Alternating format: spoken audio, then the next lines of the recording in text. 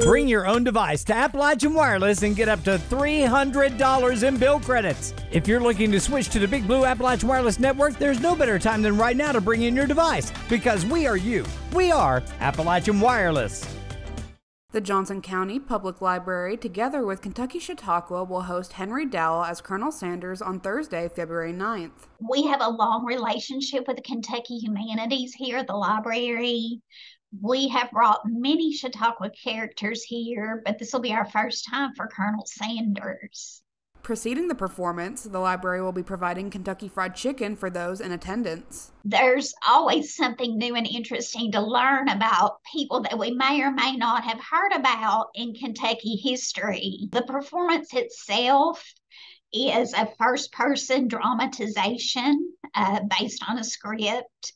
And then at the end of the program, the actor steps out of character and the audience has a chance to ask questions about anything they want, about that person's life or about the process of being a Chautauqua and just anything they want to ask.